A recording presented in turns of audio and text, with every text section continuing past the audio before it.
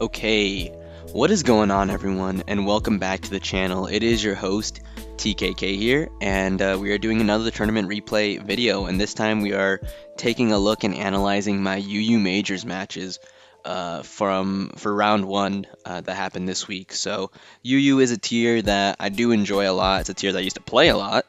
I stopped playing it because I just became more enamored with LC, with PU, and U. Those three are definitely the tiers that I enjoy the most and had the most fun playing. But UU is also like a very close second or contender in terms of a tier that I enjoy. It has a lot of really cool mons. The metagame has been a little unstable. I think that's the reason I haven't enjoyed it as much ever since the drops that happened like 3 months ago. When they dropped like a bunch of stuff in, it just became crazy, and it's just been really unsteady since then. But I decided to sign up for the tournament, thought it'd be fun, and yeah, let's just jump right into it. Team preview. So my team is pretty standard looking. Mamoswine, Zarude, which is heavy duty boots, Mamoswine, Life Orb, Slowpoke, Slowking, Boots, Future Sight Scald. Celesteela is also pretty standard. The only two Pokemon that are a little different are Salazzle, you know, an NU-mon. Pretty cool Pokemon altogether. It does have a lot of nice utility moves and a good stab combination and knockoff, so you can't really go wrong with that. And then Cobalion, which apparently, as far as I understand, has been kind of working its way up in terms of viability in UU, even though I think it's an RU-mon. It's a pretty good rocker, it's a good pivot, and has a really good speed tier, right? It's hitting, I think, 346 speed, if I'm not mistaken. Yeah, so very, very fast, just under base 110. So yeah, that's the team.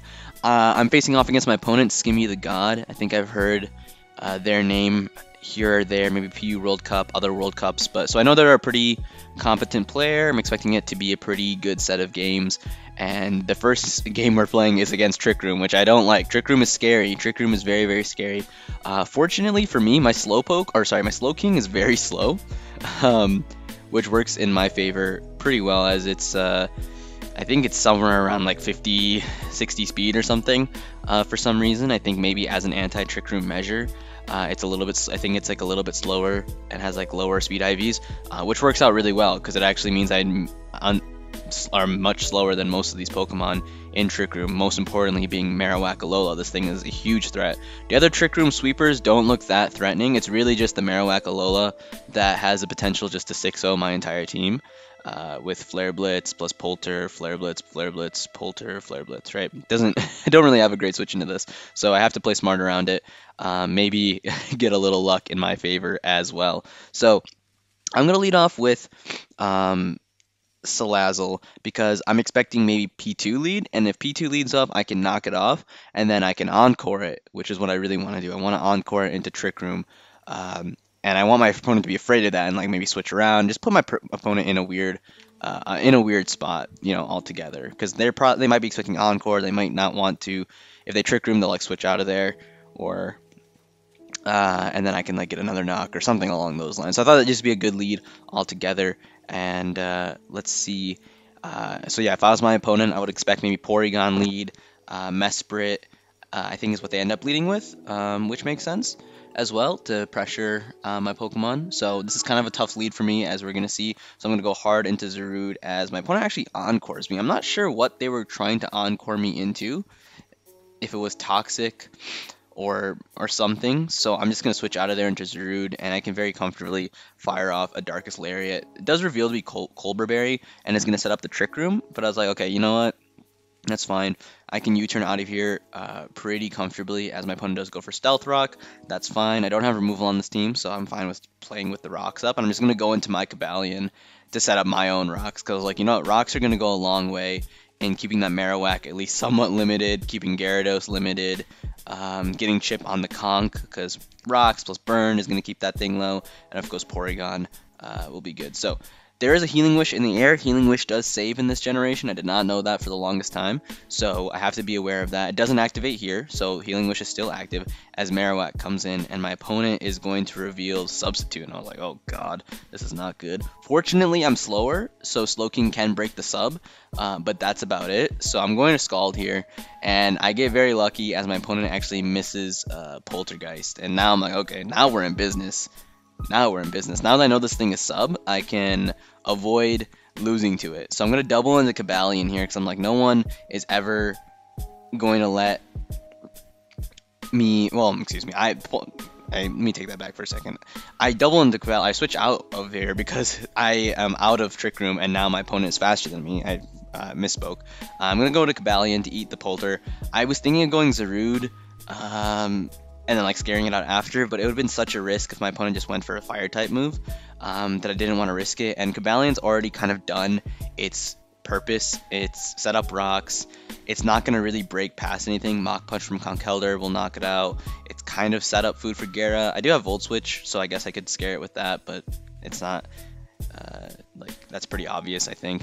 Can't really break through Crest or Pori. It doesn't really have any more utility, so I was like, let me just get rid of it, let it die, scare this thing out with the potential for Stone Edge, as that's exactly what's going to happen, and then Crest comes in, and I can Volt Switch out of here. So I'm still keeping in the back of my head that the Healing Wish is in the air, so I have to play smart around the Healing Wish, and that means I'm going to go into Slowking, because I know this thing is going to set up Trick Room, and I do not want to, this Marowak coming in. So I could have gone into something else like Zarude or Lazzle to try to knock it off, but I made a very conscious decision to go into Slowking because I don't want that Marowak coming in for free.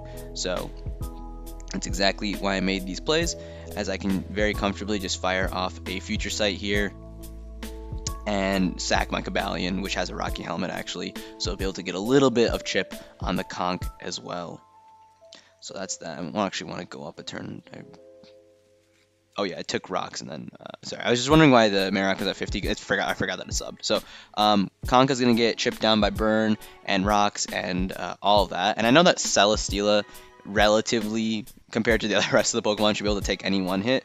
So I can put up a Leech Seed here, and this is going to prevent Marowak from wanting to put up a sub, right? So I'm playing this game because I know Marowak is the biggest threat to my team, and Healing Wish is out of the picture, so that's one thing that's worth noting. But I'm playing this game so that way Marowak just doesn't get a free switch in. So as you can see here, it's taking Future Sight plus Leech Seed, plus I have Protect. So this thing can't sub up anymore, basically. So I think I'm in a pretty good spot here. My opponent now needs to needs to waste another Healing Wish or Lunar Dance, I guess, with Cresselia this time around. So I'm in a good spot. So Trick Room comes up again, and again, I'm just gonna fire off the Future Sight because I want something in the air to prevent this Marowak from going insane. So I know Crest is coming in, I know it's gonna Lunar Dance, and I know it's gonna go into Marowak. That's completely fine. At this point, I'm still under Trick Room, so I can just Scald and knock this thing out, and I'm gonna kill this. And at this point, I'm like, okay, I'm in a pretty good spot. I can't really lose to this thing. I'm just going to throw up a Future Sight, or lose to my opponent. I'm just going to throw up a Future Sight and then get the hell out of there, basically, because Future Sight for my Slowking is still valuable. Scald for my Slowking, I guess, could be good. Dragon Dance from Gyarados is pretty threatening, even at +2. If he does flinch here, we could be in a tough spot, but fortunately, my opponent doesn't flinch. I always have Ice Shard in the back, too, so potentially I would just need to get a little bit of chip off, but I don't think it would have been likely with anything else. So I really did need this Leech Seed to go off, and fortunately it does go through. So I'm able to protect here, get a little bit of stalling happening, but at this point my opponent's going to die to Ice Shard. So Celesteela has kind of lost its use. I'm just going to go into Slowking, try to pivot around this thing as best as I can, and then go into Celesteela on the Power Whip and come out of this relatively unscathed because of the miss. So I mean, that would have done a decent chunk, but still not enough at +3. And my opponent is just going to forfeit at that point, and that is going to be game 1. So yeah, Polter, whatever you call it, turn, wow, I can't think. Polter miss very early in the game definitely saved me, but I think after that, I did get bailed, but I think I also played a lot cleaner after that, and I didn't let my opponent's biggest threat set up for free, and I'm actually pretty happy with how I played that. Like, usually I kind of struggle with that, like, you know, identifying the opponent's biggest threat and like what they can do to beat me. I'm kind of thinking about what I can do to beat them, but Trick Room really forces you to think about your opponent's game plan way more than any other like strategy. So I'm glad that I was at least able to identify there and like put myself and use good positioning to prevent my opponent from, you know, trying to sweep me with Marowak, because that would be very, very bad for me. So I think we can pause it there. That is game 1, and we can jump into game 2 and see if I can close it out there, or we're gonna have a 3-game series. Okay, and here we have game 3 here, and or sorry, game 2 here. And I was testing this team um, before playing, and I liked it. I thought it was really cool. I love Gmaul. I love Gmaul. I think it is the coolest Pokemon ever. I actually use it in Monotype round 2, which if will probably be uploaded later this week. So if you guys want to be on the lookout for that, make sure to subscribe. But I've noticed when I was testing that this thing has a huge weakness to what do you call it? Opposing Zydog. Zydog with CB just goes insane on this team. So I was like, shoot. When I load into a Zydog, I'm like, oh god, I don't like that. And my opponent has a Amoonguss, meaning that my Zydog isn't that good against them. So it is kind of a tough matchup. Definitely not in my favor, just because every time Zydog comes in, it gets a kill, more or less. A 2-hit KOs everything on my team. And when my Zydog comes in, it doesn't have as much leeway, considering Amoonguss can come in. So I can like double around it if I want to, but it's not like that easy of a play to make, right? So that's definitely the biggest threat to my team. Other threats on the team, Thundurus is broken apparently, and I probably stand by that. That thing is insane. From my perspective, it looks really, really good. Obviously, Zydog blocks it, and same goes for me. Because their Thundurus looks amazing as well, but my Zydog prevents it from just like thunderbolting away. The rest of the teams honestly look pretty similar. We have Bulky Waters, a Cabalion, and a Flying type. We have a Moltres. So I'm really just worried about Zydog, so I'm trying to think of how I can pivot around that. And I'm looking to see if I can win with my Zydog or maybe my Gmolt in the late stages of the game. So I'm going to lead off with Moltres-galar. And my reasoning behind that was, okay, if I was my opponent, I would be scared of Zydog, right? So I was expecting them to lead off with Amoonguss, and that means my Gmolt has a good matchup against that. And if my opponent decides to lead off with Zygarde, that's not the end of the world, because I can like agility up and scare this thing out with like a Hurricane or something like that. So we are going to see the 1,000 arrows come out. Definitely you can see that thing is banded by that type of damage. I do get my Berserk activated, my Citrus Berry activated, and I can agility up. And, my opponent's not in the best position right here. So I can very comfortably, I think, just go for a Fiery Wrath. I think it kills at that range. I could have gone for Hurricane, because I don't think my opponent was ever going to stay in there. And maybe I should have, as I'm going to go for Hurricane this turn, get a crit, which is very fortunate, and then die to a Moonblast. Probably, maybe a little unnecessary, considering I have a Tentacruel, but that damage was definitely valuable, as I can just go pretty comfortably into my thundurus-t and just fire off a Psychic and get good chip on the Amoonguss. That is amazing damage, and we are going to see the eject pack come out, and that is tough, right? This brings in the Zygarde, and now, as I said, I don't have a switch in. I don't, literally just no switch into this, so I was like, you know what? Thundurus-t can take one hit. Let me just take this as an opportunity to neutralize this threat. Even though Thundurus is hugely beneficial against my opponent, it is so good against my opponent, I just can't switch anything in. I'm going to take this hit, I'm going to knock this thing off, and basically this thing becomes a lot less scary without its Choice Band. It's still fast, but now you can see Slowking is doing literally 30%. I mean, it's not like I have a great switch in, but at least like my Slowking can take it decently well. Unfortunately, my opponent is going to Toxic me. I knew it was coming out, but again, like, what is my switch in? I don't have one, so I have to just accept the fact that Toxic is coming out, and I can teleport out of there, bring in my own Zygarde, and just fire off 1,000 arrows of my own and pick up a kill there. So that's good. Because the Amoonguss is low, it doesn't want to come in on it, and I can force a kill, so that works out really well for me. Now my opponent's going to bring in Amoonguss. I'm going to go into Slowking, as Slowking will be able to block the Spore and fire off a Future Sight. So right off the bat, I think I won the trade, right? My Zygarde is still a relatively large threat, and his Zygarde is not anymore, and my Thundurus actually looks pretty solid. Obviously, their own Thundurus can block my Volt Switch and all that, but it's still threatening, right? Psychic still does a good chunk to everything on the team, especially with the Prim being weakened, so I'm in a pretty advantageous position, and Slowking being toxic does suck a little bit, but Future Sight support is really, really beneficial, as you're going to see here. I can Future Sight up here. I can go into Cabalion. as my opponent is going to go for synthesis, and I'm just going to throw up rocks. I was like, you know what, rocks are going to be beneficial. It's going to prevent that Primarina from like setting up. If it's at 4%, that means almost anything on my team can kill it, versus if it's at 16%, because Primarina is pretty bulky.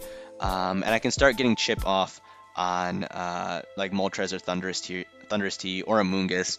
I can get chip on these if I knock them off, and I would just get chip on Amoonguss automatically. So I didn't think my opponent would also stay in, considering that they have to take a future sight after this. And if I had just gone for Stone Edge, like this thing might have been dead or at least close. But it is what it is. I get my rocks up, which works out pretty well for me. And now I can go into Zygarde as my opponent is just going to synthesis up. I think this was probably a misplay. I could have probably just gone into Thundurus on this turn, knowing that synthesis was going to come out there, and then I could just go for Psychic and pick up a kill. So I think that was definitely a misplay on my part, going into Zygarde and doing 47%. I forgot my calcs. I knew that I forgot that Zygarde Amoonguss is just a really good stop to this thing. I just kind of messed up with that. So opponent's going to synthesis a couple times. I'm just going to accept the fact that this is not a winning situation for me. I can future sight up here. Unfortunately, take a little bit too much damage because of Toxic and all those things, but you know, that's just the way it goes, as I can go into Cobalion on another Seed Bomb, take it extremely comfortably. Now my opponent is probably going to want to switch out and go into like their own Cobalion or something to take this Psychic type move. I was expecting Prim, but I knew a double switch was coming out for sure, so I'm going to go into Thundurus to try to catch that, as Cobalion comes in, takes a good chunk from that future sight, as we see, and I'm expecting Rocks to go up here, so I'm just going to go hard into Zygarde, and pretty much just pick up a kill, because after Rocks, it's not like Amoonguss wants to take this hit, which is great. So Zygarde still has a lot of value, because as we saw before, it's doing, what, 47 after Rocks, sorry, 47 on the switch, so after Rocks, that's a 2-hit KO. So thundurus-t comes in. As you can see, I don't really have a great switch into thundurus-t. My best option is Tentacruel or Cobalion. Maybe I should have gone Cobalion on this turn, but I was like, you know what, damage on the thundurus-t is valuable, and even though the choice band is really, really nice on Zygarde, as it can kind of win me the game, I was confident that I could win the game without the choice band with a combination of Future Sight plus Thundurus plus Tentacruel. So, because Tentacruel actually looks pretty decent, if I can get like a Scald Burn on Amoonguss, then if I just get a Rapid Spin off at some point, and I get, basically what I was thinking is like, if I get what do you call it, Thousand Arrows chip on this thing, it's gonna be extremely low. Then at some point, if I can just Rapid Spin up, I can outspeed the Thundurus, Scald it. I'll be able to Scald and do like 50 or 60% to Moltres, and I'll be able to get like, Cobalion's already weak, and then if I get a burn on Amoonguss, then the combination of burn plus Future Sight plus Psychic plus like Thousand Arrows or something, even non-banded Thousand Arrows, like we'll be able to overwhelm this thing. So I'm going to take this as an opportunity just to chip this thing down. I don't have a switch in anyway, because my Cobalion's only slept one turn. It's just going to allow this Thundurus to Volt Switch out of there and just put me in a weird position. So I was like, you know what, let me just get the damage I need right now. If I take a knock, I take a knock. And now I can double into Thundurus, as my opponent's going to definitely go into Amoonguss. Like I knew that was going to happen for sure, and I'm like, okay, let me get the damage I need right now with Psychic, and that's exactly what we're going to see.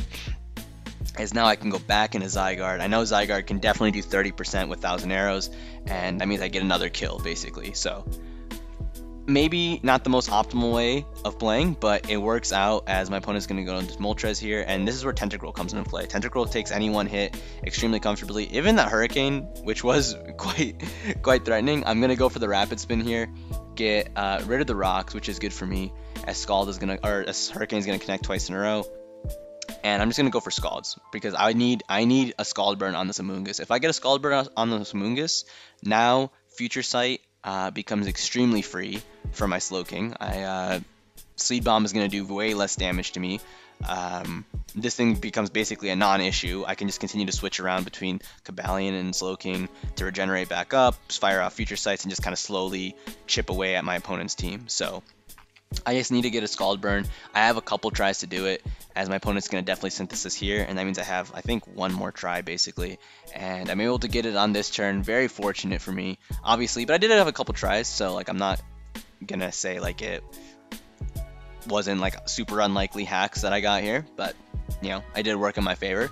As now I can just go for Sludge Bomb. I do get a crit there. It is lucky. I'm not going to deny it. It definitely sped up this process, but I don't think I would have lost. I think all I needed was the Scald Burn, because as we're going to see, at this point, 1,000 Arrows just wins, more or less. 1,000 Arrows plus Low King just kind of wins. So I'm going to Sludge Bomb again, pick up that kill. Scald is going to do a ton of damage to Moltres. This crit did not matter whatsoever. You're going to see crit doesn't matter. It would have done like 55, and that means 1,000 Arrows just cleans up the game at this point. And that is going to be game 2, and I'm able to come away with the victory. So I definitely got lucky here in this game, and I think I got a little lucky with a couple of my plays working out. So I think definitely in the next round I need to play a little bit cleaner. Definitely need to play a lot more cleaner, I think, the next time around. But at the end of the day, a win is a win. Even if it's not very clean, it's a good way to ease yourself back into the metagame. And I think in round 2 I'll do a little bit more preparation and actually try to come out with a better victory altogether. But I think we can just leave it at that. I hope everyone enjoyed, and I will catch you guys in the next one. If you guys did enjoy this, leave a like, leave a comment, subscribe. We're so close to 200 subscribers. I would really appreciate it if you continue to grow with me as we keep uploading here. But I'll leave it at that. I hope everyone has a fantastic day, and I'll catch you all in the next one. Take care. Bye.